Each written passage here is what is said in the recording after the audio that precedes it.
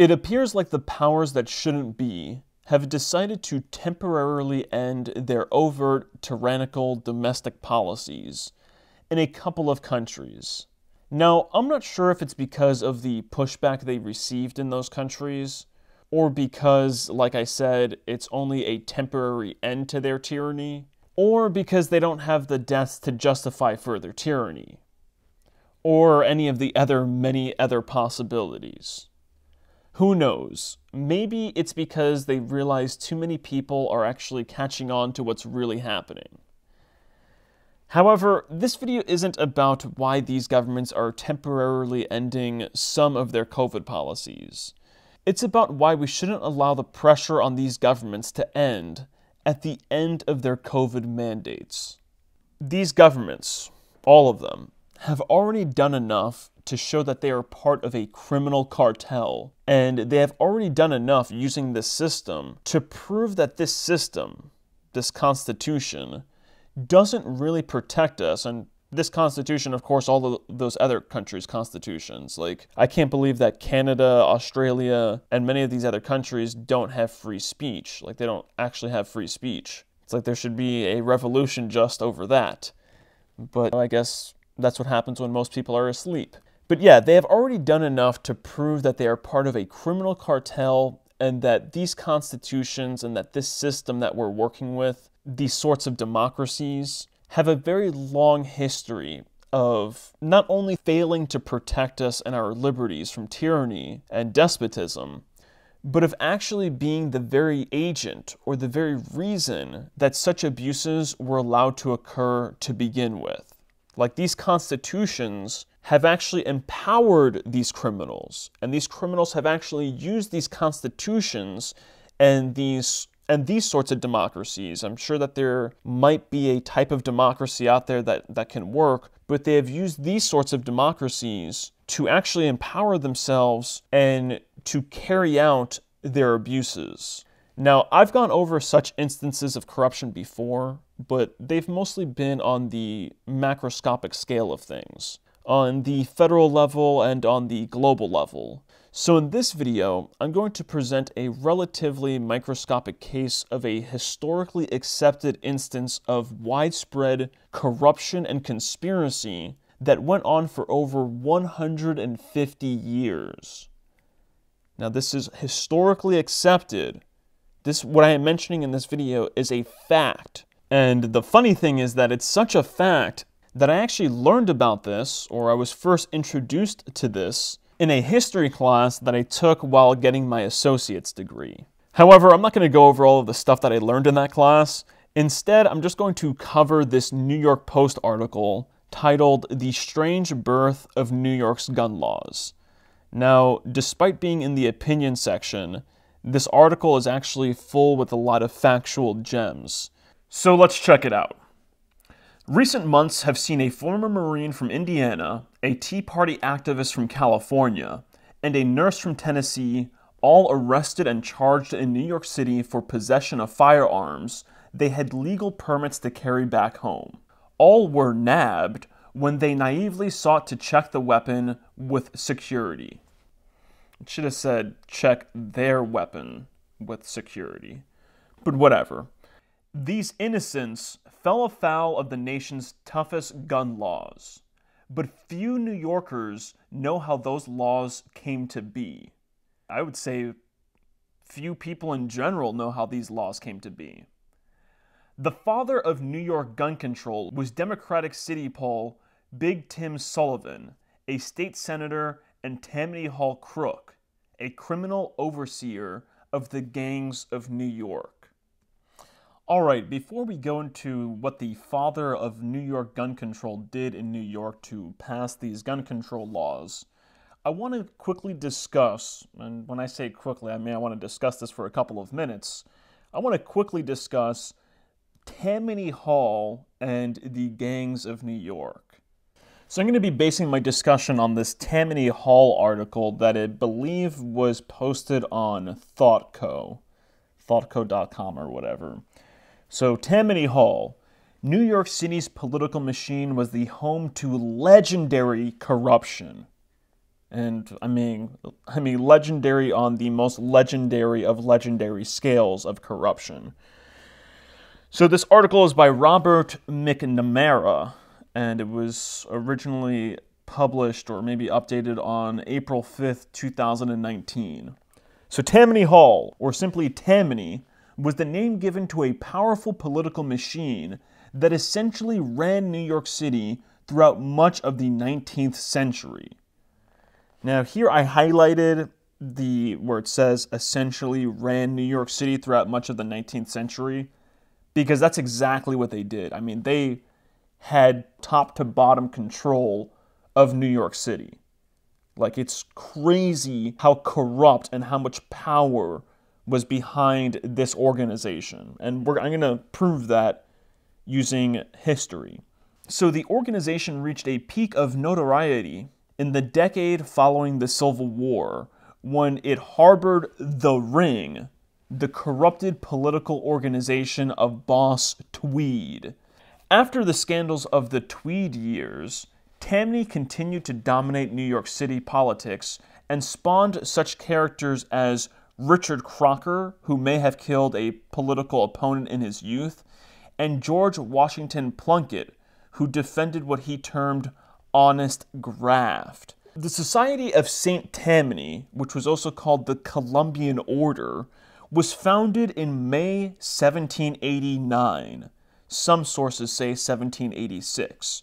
The sources that say 1786 are the correct ones. The organization took its name from Tammany, a legendary indigenous chief in the American Northeast who was said to have had friendly dealings with William Penn in the 1680s. The original purpose of the Tammany Society was for discussion of politics in the new nation. The club was organized with titles and rituals based, quite loosely, on indigenous lore. For instance, the leader of Tammany was known as the Grand Sachem, and the club's headquarters was known as the Wigwam. Before long, the Society of St. Tammany turned into a distinct political organization affiliated with Aaron Burr, a powerful force in New York politics at the time. Now, before I move on, I just want to say a couple of things. I want to just quickly mention what it said about the club's original purpose and the club becoming a distinct political organization when it became affiliated with Aaron Burr. So the first thing that I want to say is that the reason why they come up with this idea that it was founded in 1789, in May 1789, is because that was after New York had ratified the Constitution. So that's after the new nation had already formed. So then that allows them to come up with this idea that it was originally for discussing politics in the new nation. But the reality is a little different, and the reality is that it had corrupt roots. It was actually created as a political organization or as a club for discussing politics, but more so for propagating politics. And the Tammany Society, the Tammany Club, actually had a huge role with disseminating the propaganda surrounding the Constitution and getting the Constitution ratified. They had a huge hand in that whole process. So I just want to put that out there. And then the other thing that I wanted to say, I wanted to connect this use of indigenous lore, this use of using these indigenous names, like the Grand Sachem, to the things that they do at Bohemian Grove and to the things that the KKK does. It's very interesting that this was a Democratic affiliated organization. The Tammany Club was associated with the Democratic Party, as was the KKK. And I just wanted to say, it's almost like these Democrats, they really are as crazy and out of their mind as they appear to be. Like, I mean, these people, they seem like people who put on costumes when they're alone and act completely different when they're alone. And, you know, they have a long history of doing exactly that. Let's move back to the information about Tammany. Let's learn a little bit about Aaron Burr. Now, some of you might know who Aaron Burr is because he's the guy who shot and killed Alexander Hamilton in an illegal duel. However, an interesting thing is this guy, Aaron Burr, heavily connected to the club. He was, I believe, the third vice president to the United States. And this guy was so connected to the club that after he shot and killed Hamilton in an illegal duel, all of the charges against him were actually dropped. So let's go back to Tammany. In the early 1800s, Tammany often sparred with New York's governor, DeWitt Clinton, and there were cases of early political corruption that came to light. In the 1820s, the leaders of Tammany threw their support behind Andrew Jackson's quest for the presidency. Tammany leaders met with Jackson before his election in 1828, promised their support, and when Jackson was elected, they were rewarded in what became known as the spoils system with federal jobs in New York City. Now, we have to stop right there and we have to take a look at this spoils system because it's going to reveal a lot about the politics in New York at the time. Of course, this also reveals a lot about politics on the federal level, but it reveals a lot more about politics in New York because this spoils system, you'll see, already existed inside of New York, and basically Tammany exported this spoils system into the White House, or the White House under Andrew Jackson decided to import this policy. And of course, it's not like these individuals, it's the club in general doing this. The club in general seeing like, okay, how do we get a footing? How do we get a corrupt footing of control? And they saw how it was working in New York, and they said, okay, well, look, clearly we have total control in New York, so let's export this to the White House and basically spread it around the nation. And you'll see that's exactly what they did. So let's look at this article. I believe this is also a Thought Co. article. Yeah, it is actually. So the spoils system, definition and summary. I'm sorry guys, it's going to be a long video, lots of talking, but lots of information. Intended as a reform under Jackson. When Andrew Jackson took office in March 1829, after the bruising election of 1828, he was determined to change the way the federal government operated. And, as might be expected, he ran into considerable opposition. Jackson was by nature very suspicious of his political opponents. As he took office, he was still quite angry at his predecessor, John Quincy Adams. The way Jackson saw things, the federal government was full of people who were opposed to him. When Jackson felt that some of his initiatives were being blocked, he became incensed. His solution was to come up with an official program to remove people from federal jobs and replace them with employees considered loyal to his administration. Other administrations going back to... Actually, before I move on, I just want to say that this is the mainstream take of things. This is what they feed to the sheep to get the sheep to buy the BS. What it was is that the club had an issue. The club, not only did they have an issue, but they wanted to get more of a footing. The club saw that they had power, or that they had the potential of power, which was these federal positions.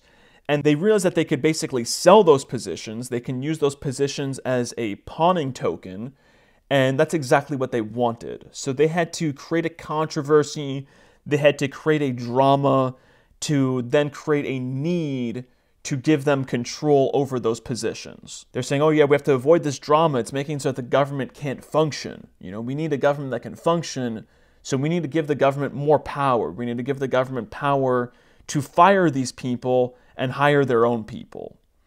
And that's exactly what happened.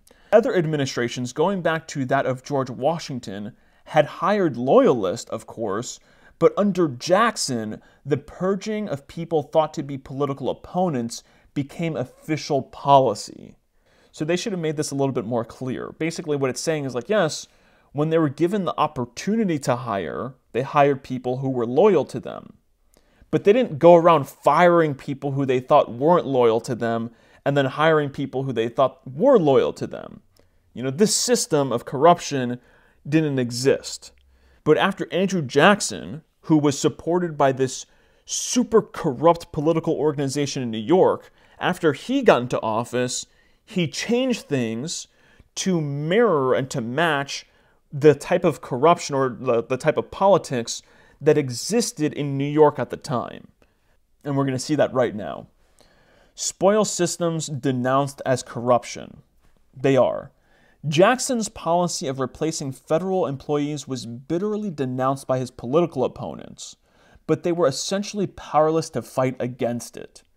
Jackson's political ally and future president, Martin Van Buren, was at times credited with having created the new policy, as his New York political machine, known as the Albany Regency, had operated in a similar fashion. Okay, I'm sorry. So this policy didn't come directly from Tammany, but as you can see, Martin Van Buren, he was connected with another New York political machine who operated under this manner. And the thing is they're all little offshoots of each other. Like Tammany, I'm sure they were connected with this Albany Regency. I'm sure they were all very well connected. It's just Tammany operated and controlled things in New York City. Published reports in the 19th century claim that Jackson's policy accounted for nearly 700 government officers losing their jobs in 1829, the first year of his presidency. In July 1829, a newspaper report claiming the mass firing of federal employees actually affected the economy of the city of Washington, with merchants unable to sell goods. Brilliant. The Democrats have been screwing up the economy since 1829. That may have been exaggerated, but there is no doubt that Jackson's policy was controversial. In January 1832, Jackson's perennial enemy, Henry Clay, became involved. He assailed Senator Marcy of New York in a Senate debate, accusing the loyal Jacksonian of bringing corrupt practices from the New York political machine to Washington. In his exasperated retort to Clay, Marcy defended the Albany Regency, declaring, quote, "They see nothing wrong in the rule that the victor belongs the spoils." Now this is ridiculous rhetoric because it's creating this like war-type rhetoric when it's not simply about like, oh look, the victor gets the spoils. This is corruption that is bad for the entire country. Okay, so that covers the spoil system, but we have to say a couple more things about Tammany, so I'm going to return back to the Thought Co. Tammany article. With Tammany associated with the Jacksonians and the Democratic Party, the organization was viewed as friendly to the working people. When waves of immigrants, especially from Ireland, arrived in New York City, Tammany became associated with the immigrant vote. So I just have to digress and say a couple of things here. So I find it incredible. I mean, these Democrats, they have a very long history of using the government to give out handouts in order to gain political power. And what really bothers me is that people, most people, not all people, most people, they think in such a superficial way that they can't see how these handouts, they can't see how this government assistance, this government aid, actually ends up harming the country in the long run. And not just the country, but all of the people in the country in the long run as well. Now, I'm not saying there shouldn't be any government assistance to anybody ever at any times under any circumstances. No, I'm not saying that. What I'm saying is that there's a major problem with our current system. And there's definitely a major problem with this spoils system, which is most of the type of help that, they gave out. Now, the next thing that I want to say, I'm going to wait for after I read this next sentence. In the 1850s, Tammany was becoming a powerhouse of Irish politics in New York City. And in the time before social welfare programs, Tammany politicians generally provided the only help the poor could get. Now there's a lot, so much history and information that needs to be discussed here. But under their control, these political machines created basically all of these civil service jobs that we know today. So the thing is, they had this corruption in the federal government. They had this spoil system going on in like the main government, in like the operating government. But they needed more jobs. They needed more jobs. They needed more power that they had control over, that they could dish out to people to get even more political power. So they had this idea of, hey, we have these federal jobs, we have these state jobs, these politician jobs. Let's create more state jobs. Let's create civil service jobs. And under them, the NYPD was formed, the FDNY was formed, and law enforcement organizations all over the country were formed with this idea in mind.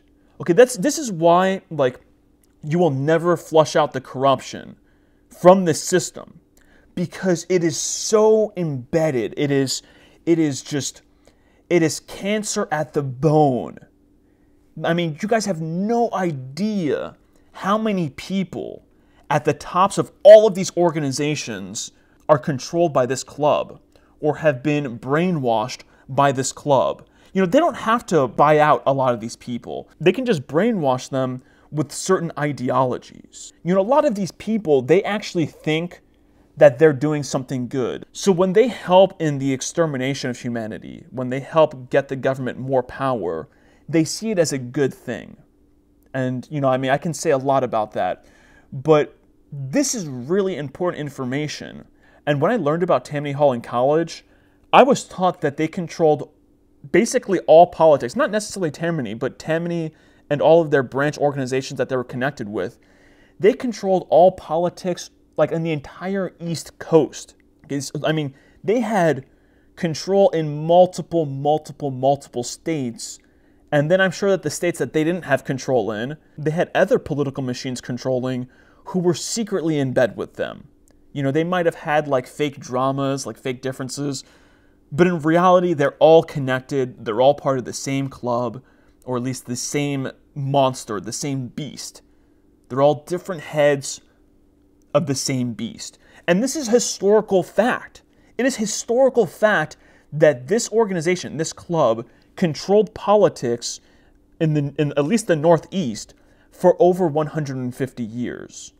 And now, what's very interesting, going back to the police organizations, to these law enforcement organizations, I forgot to mention this just a little while ago. I wanted to mention it before when I was talking about the Irish immigrants. If you look at the NYPD flag and the FDNY flag, I'll go over the NYPD flag first, it's obviously an Irish flag. And then the reasons that they give, the rhetoric that they have out there about why the flag looks the way it looks is ridiculous. Okay, so this is the NYPD flag. You can see the green colors. Green is usually associated with the Irish, but more specifically, you have a four-leaf clover right there on the flag, made out of stars. Now, this is the FDNY flag. You also have a four-leaf clover. Now let's look at the reason that they give for the NYPD flag. So they say that the green on the NYPD flag actually comes from the lantern lights that the first NYPD officers used to carry around. Apparently the New Amsterdam Night Watchmen, the city's first paid police force, carried lanterns with green glass. Okay, so that's the excuse that they give for the green. How about the four-leaf clover? Well, this article here makes no mention of it. It says this, it has this mention of the stars. It says, our flag is modeled after the United States flag. The 5 white and green bars represent the boroughs of New York. I don't think that they do. I think that they represent the 5 crime families that, the mafia gets its letters from, but I'm not going to go into that. While the 24 stars represent the disparate cities, towns, and villages incorporated into the city of New York in 1898. So they say the stars, the 24 stars, represent all of these different towns and different cities and villages that make up the city of New York in its totality. But they mention nothing about why those stars are organized in the shape of a 4-leaf clover. Well, it's very simple. It was created, not this flag in particular, but actually, when this flag was created, I'm sure, the Irish still had total control over the NYPD. But regardless, the flag was created by a police force that has heavy, corrupt Irish roots. So of course they're going to put some Irish identifiers into the flag. It is proof of the corrupt origins or the corrupt roots of this police force. So let's return back to this New York Post article and see exactly what false flag they used to pass the New York gun laws. So in 1911, in the wake of a notorious Gramercy Park blue blood murder-suicide, Sullivan sponsored the Sullivan Act, which mandated police-issued licenses for handguns and made it a felony to carry an unlicensed concealed weapon. This was the heyday of the pre-prohibition gangs, roving bands of violent toughs who terrorized ethnic neighborhoods and often fought pitched battles with police. In 1903, the Battle of Rivington Street pitted a Jewish gang, the Eastmans, against the Italian Five-Pointers. When the cops showed up, the two underworld armies joined forces and blasted away, resulting in 3 deaths and scores of injuries.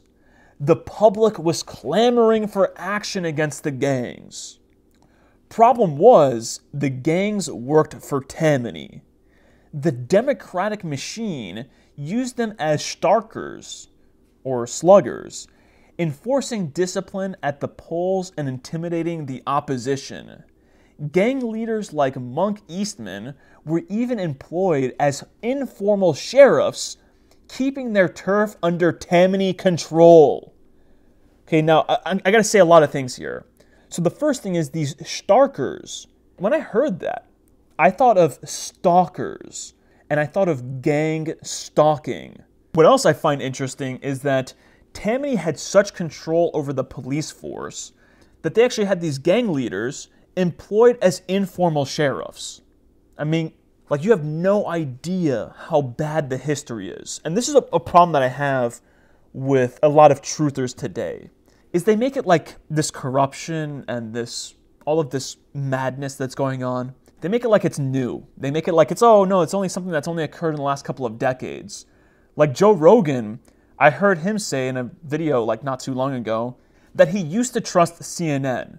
He's like, oh, what happened to CNN? I used to be able to listen to them. Okay, Joe Rogan used to believe that the moon landing wasn't real. So I really doubt that Joe Rogan actually used to listen to CNN and believe them.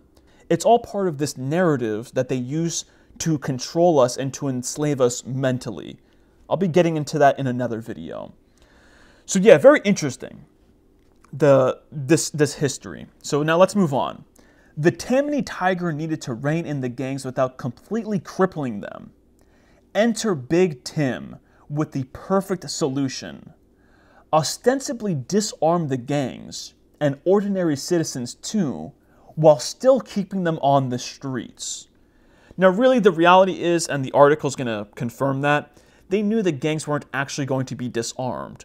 The truth is that they did this to disarm the citizens, and the article's going to get into that right now, so let me just shut up.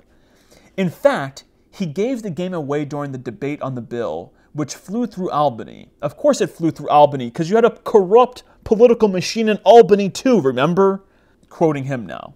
I want to make it so the young thugs in my district will get 3 years for carrying dangerous weapons, instead of getting a sentence in the electric chair a year from now. Basically, he wants to make it so that, like, they'll get charged for the firearm and not get charged for having a shootout with the citizen. Like, if the citizen's armed, his gang member's armed, the citizen's gonna, pull out a gun, then the gang member's gonna shoot and kill the citizen, and then the gang member will get the electric chair. So that's what he's getting at there. So really, he just wanted to disarm the citizen so that, they're an easy target that's not gonna put up a fight and get themselves shot and killed. Like, this stuff is sick. Our history, the history of this country, and not just this country, but the history of this world politically is disturbing. Like, no Hollywood blockbuster can even come close to glimpsing the truth of the real tragedy that's going on. So anyway, let me continue. Sullivan knew the gangs would flout the law, but appearances were more important than results. Young toughs took to sewing the pockets of their coats shut so that cops couldn't plant firearms on them, and many gangsters stashed their weapons into their girlfriends' bird cages. This is a wire mesh fashion contraption around which women would wind their hair.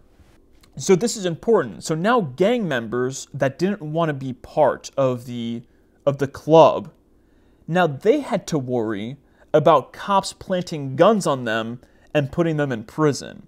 So this gave this corrupt political machine power on multiple levels. Power against the citizen and power against other gang members that did not want to be part of their corrupt political machine. Ordinary citizens, on the other hand, were disarmed, which solved another problem.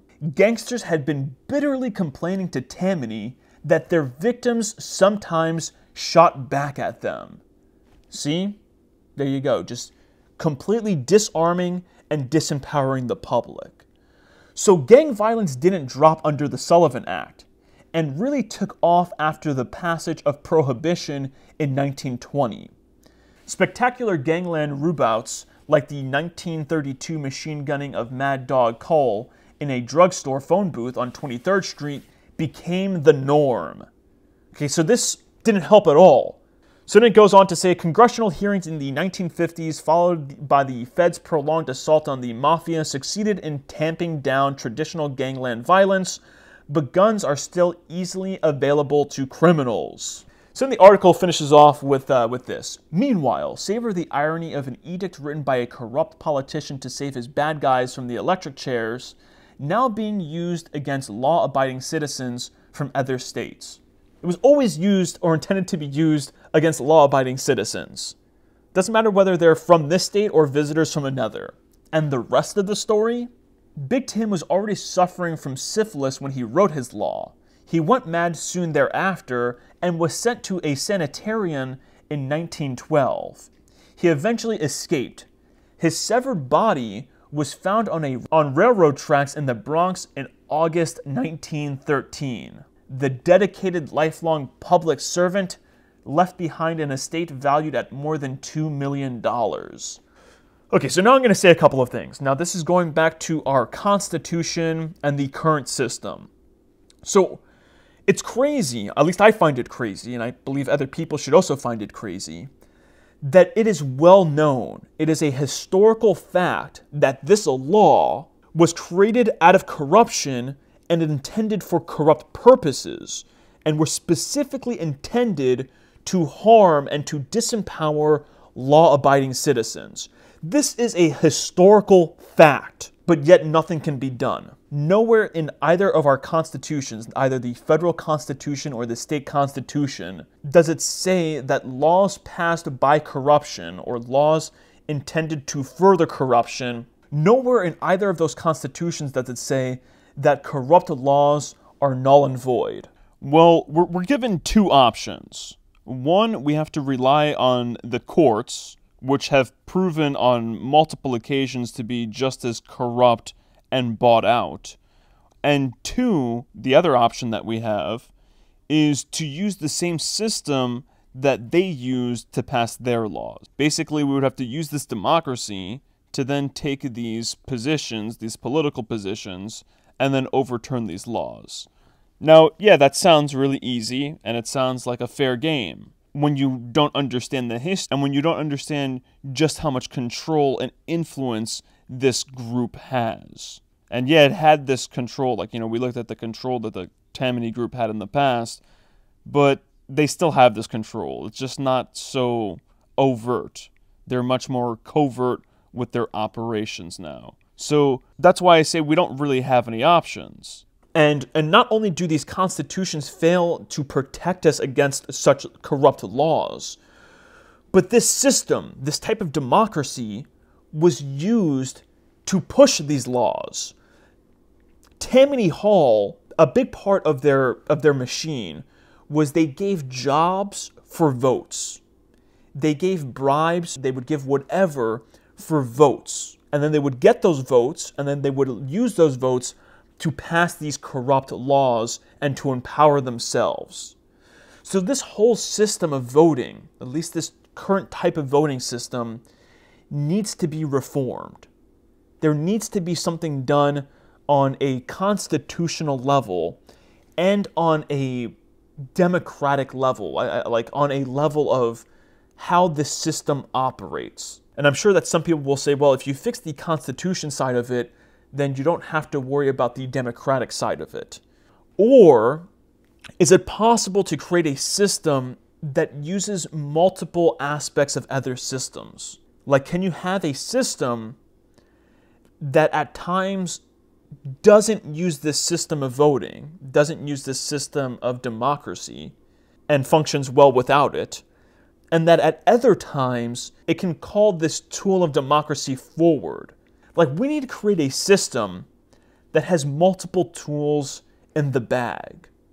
Not a system that has one tool and it's like, now, hey, guess what? You got to use that tool to fix all the problems. Because the problem with that sort of system that has only one tool is that if a corrupt group gets complete control over that tool, then we're screwed. There's nothing that we can really do. So I'm going to end this video here. It's a really long video, but it's a really important video. And I just want to quickly say, actually, I'm going to just finish off. I swear it's going to be the last thing that I say. I'll end the video right after I say it. I won't even say my farewells at the end like I normally do. The other thing I want to say, and I'm going to be making a separate video on this, is that this is why these protests, what these truckers are doing in Canada and any of these other protests, they're not going to work. Okay, they might create some sort of temporary relief. Maybe they'll work temporarily, but the system isn't broken. It was made this way. Going all the way back to the creation of the Constitution, the U.S. Constitution at least, it has been corrupt from the beginning. It wasn't broken. It was made this way. And people need to realize that. And we need to have a real, I don't want to say revolution, but we need to have a real shift in consciousness that will allow us to not have to be ruled by corrupt pieces of trash.